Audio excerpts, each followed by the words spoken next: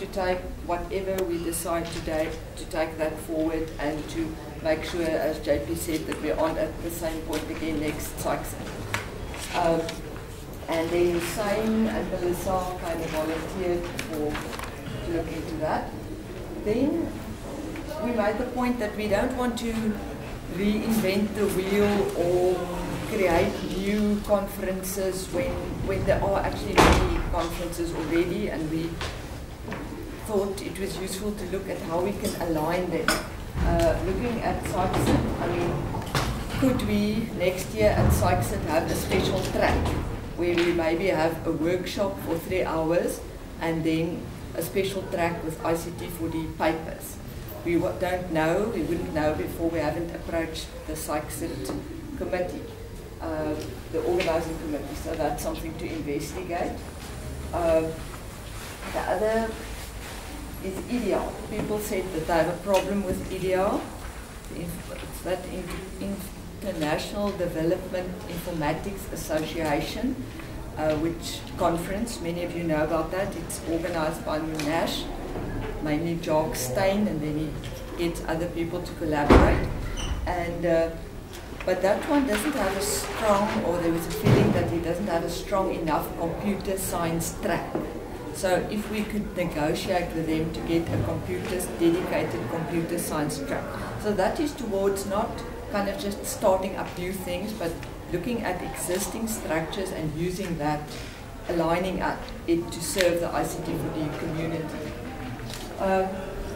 Okay, because there are quite a few conferences to consider. There's the Afrikai, the first Afrikai, which is next year in November in Kenya. Then there's IFIP 9.4, that's 27, that's also around, and we have some people involved there by the name of Melissa. And who else did you mention there, Melissa? For IFIP 9.4? Oh, we have Wallace, it's our big IFIP 9.4 representative. So we have representation there, and we didn't have a specific request for IFIP, but just mentioning that as on the calendar.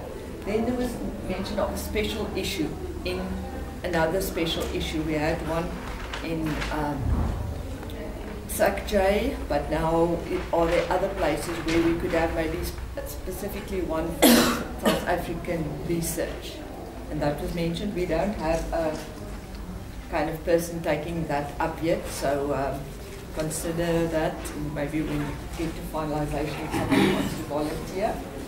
Even if you're just involved with a journal. Okay, then last year I started the ICT4D mailing list.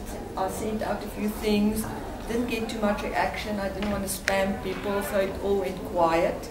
But there was a feeling that maybe we should revive that. So I will send out a few things and I'll see how that goes. People mentioned that there's a problem if people don't get together. Apparently the Western Cape ICT4D mailing list is working very well because you actually get together. So we'll look at this and maybe whatever comes from here, and so we can send it out on that mailing list, so maybe it will become more useful. Then finally, this morning I mentioned the knowledge sharing network, basically just a website where we can collaborate, put information up there.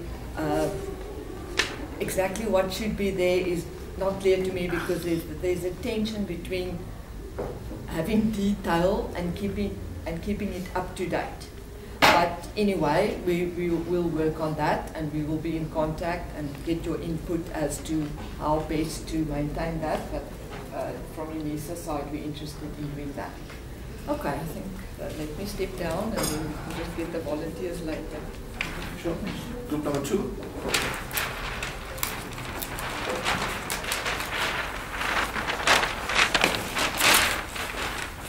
I'm not holding them. No. Yeah, I'll give you a second. That's weird. Yeah. I'm asking my supervisor for it. All right. So in group 2, we're looking at the priority areas, or priority research areas.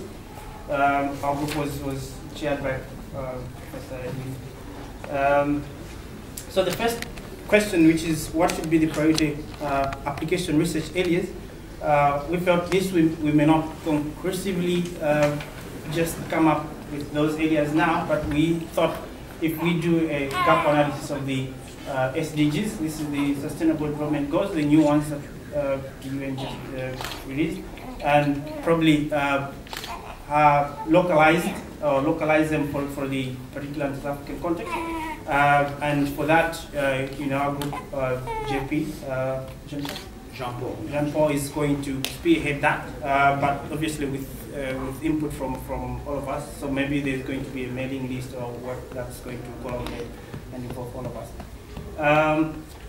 Now, the second one, which is what should be the priority computing research areas, or the theory of whatever we be doing from question one. So for that, a number of things came up. The first one is looking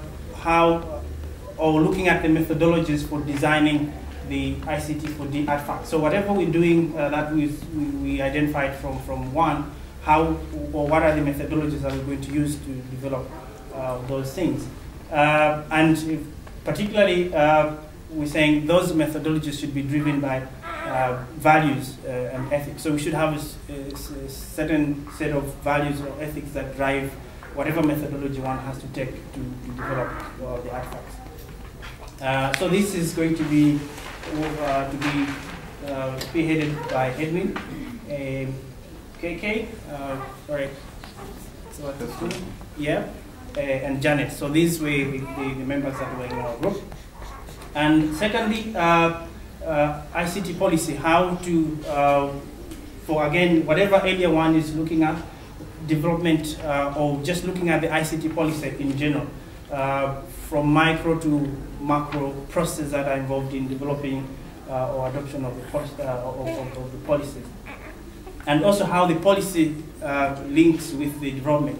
So there has to be some work on the policy aspect as well. So that's going to be spearheaded by Wallace. And thirdly, theorizing the ICT4D research or whatever artifacts or whatever process we're going to work on, how to create the next step, which is getting theory out of that to feed back into the research community. So theorizing our work, so that's something that is going to be spearheaded by Edwin and Marita. That's the name, okay? Erwin. Erwin. Not Edwin. No, not Edwin. All right. Yes. And then again on the priority computing areas, there was also a sort of a mention that maybe the issue of ethics and values would be cross-cutting in all these areas that we talk about. So maybe a whole look at the axiology of the research that's being done, and this is going to be taken up by KK. And the last question was on how will such initiatives be funded.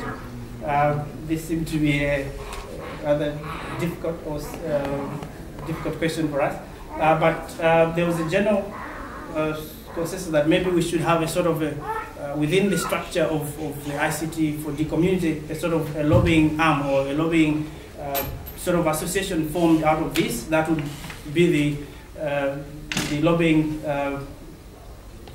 sort of arm, and then maybe talk to organizations, NRF, for example, with specific agenda to get more funding into ICT4D related work, and also maybe having an interface with universities and other international organizations from within our sort of lobbying arm to get awareness into the needs for the need for funding into the ICT4D research in South Africa. So those are the things that we talked about. Okay, thank you. Group number 3.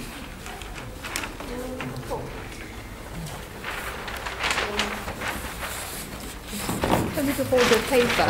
Okay, all right, thank you.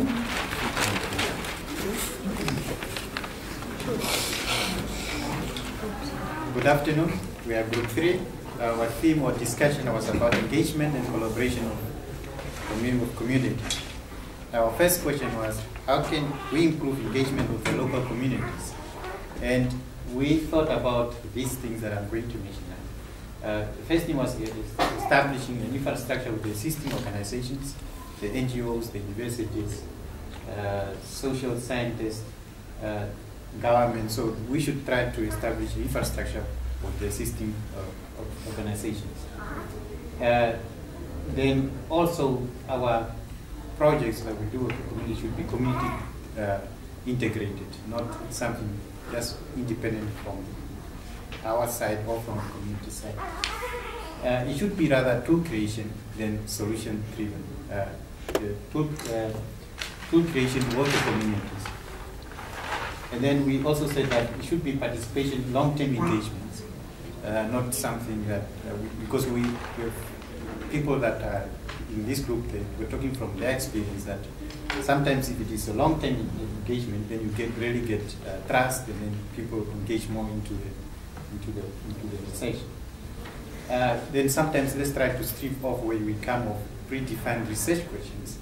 Let's try to find out what is their immediate need at that time. So that how can we improve the engagement? Because sometimes you come into rural communities and their problems, their needs at that time is not an IT solution or a mobile app. So we thought of let's try to first find out what is the actual problem on the ground. And then how can we improve the collaboration among local or international colleagues? There was mentioned that there are already existing tools like mailing list, group that talked about, people communicate, groups, meetups, and this works quite well for the academics. They have connections and they are on that mailing list. Then we thought, what about those that are not on this mailing list? We thought of, because that was an idea that I also mentioned that workshops like this can be taken to the rural communities. And then that allows even the among locals can also come to that workshop because it's nearby village. And then you have nicely international or local collaborating during that workshop.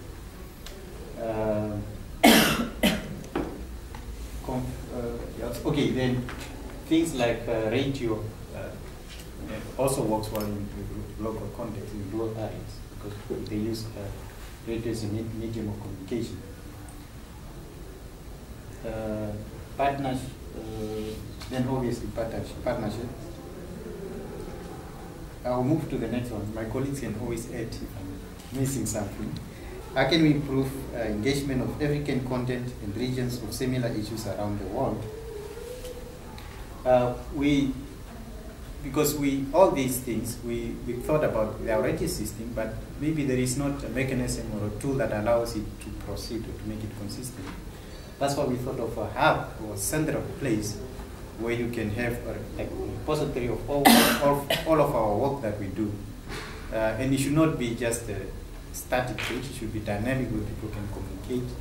If I'm having a problem, then it should be someone very intelligent to say, okay, someone have done that solution. So, we thought of having a hub that can actually let people communicate in this ICT4D. So that would be the main thing for us.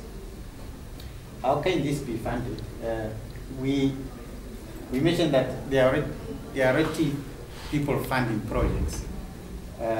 Inside, okay, we could use fundraising activities. Okay, we have ICT4D, volleyball, or whatever. But still, we need to get those people with money to sponsor such projects, especially if it is well informed with the communities. The companies, they have community service that they need to do. So if we have done proper research, we think that that will come out clear that people will see what we are doing is improving the communities. Action points, obviously the hubs need to be developed. we did put names to all these things. I don't know why, but it's maybe the reason was that mostly our students they don't want to, they just want to finish their studies.